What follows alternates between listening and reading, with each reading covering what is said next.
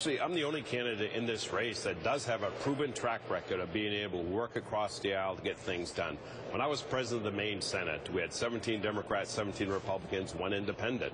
A lot of people thought that'd be a nightmare, but it worked very well because I brought Republicans and Democrats in my office every morning in an informal way to go over the calendar, and it built up trust and open line of communication.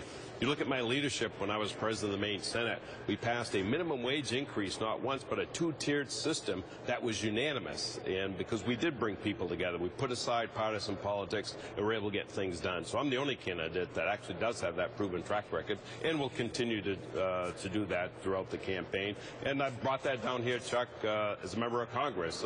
Chairman Jeff Miller and I have been working very well together on the Veterans Affairs Committee. Well, I was just